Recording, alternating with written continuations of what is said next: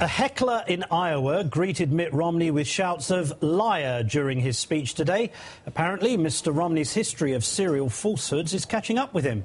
As a great British statesman once said, there are lies, damn lies, and then there's Mitt Romney. It would appear that no lie is too brazen, no charge is too fatuous, provided that it propels him toward the White House. Back with us now are Julian Epstein, Professor Michael Eric Dyson and Steve Kornacki. Steve, another day, another falsehood from the mouth of the great man. This time he's saying that the president sabotaged the US economic recovery in order to pass healthcare reform. Take a listen. The idea that they knowingly slowed down our recovery in order to put in place Obamacare, which they wanted and they considered historic, but the American people did not want or consider historic, is something which I think deserves a lot of explaining. Now, Mitt Romney was referencing something from a book he claims to have read by the author Noam Scheiber. We'll get to that in a moment, but are we now entering the field of complete make-believe and conspiracy theory as far as Romney's concerned? You know, it's hard to say this is anything but that, because if you get into the details of this, obviously that is not what the book said. The book did not say that the Obama team was told if you pass health care reform, you're going to sink the economy. The argument that the book got into was over priorities, and it was basically look at the economic situation you're inheriting, you're walking into in 2009. Right. Do you want to focus entirely on jobs and on the economy, or do you want to do the stimulus and then move on to health care? So there's a question of, you know, if we maybe had not put health care as such a high priority, maybe the Obama administration then could have done more with the economy. That's what the book gets into, that debate. Most of the people around Obama, though, will say no. Obviously, there was no direct connection between the economy and health care. And certainly the question of priorities, that's a debatable point, but that's not even the point Romney's trying to make. Okay, so he's a conspiracy theorist. Let's, Mitt Romney, let's see what Noam Scheiber's book actually says. Let's take a listen to Mr. Scheiber himself. I found no evidence of this. I encountered no administration official who felt that way. They all thought this was a good thing to do. It was in the long-term interest of the economy. Professor Dyson, so here's the author saying that's absolutely not true. What is Mitt Romney reading?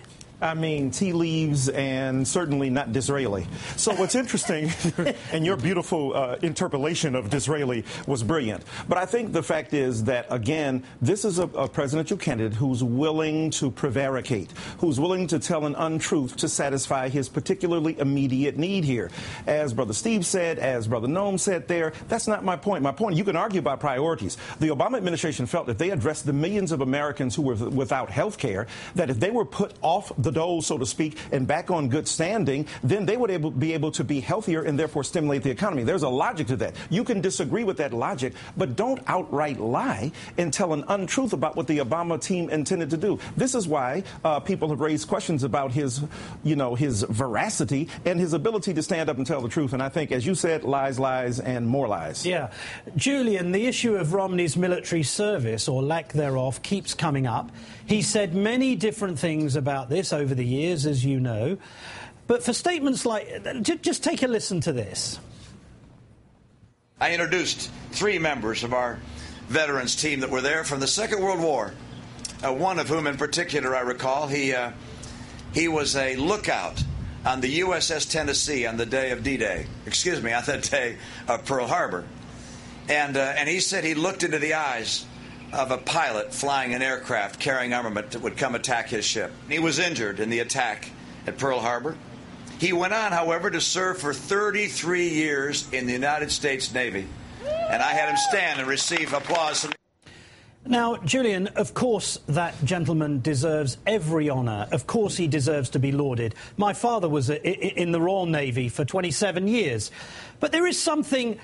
I just can't get my head around this, Julian. This man who lies about his own refusal to serve, and then every single place he appears panders towards the military. I mean, explain that to me.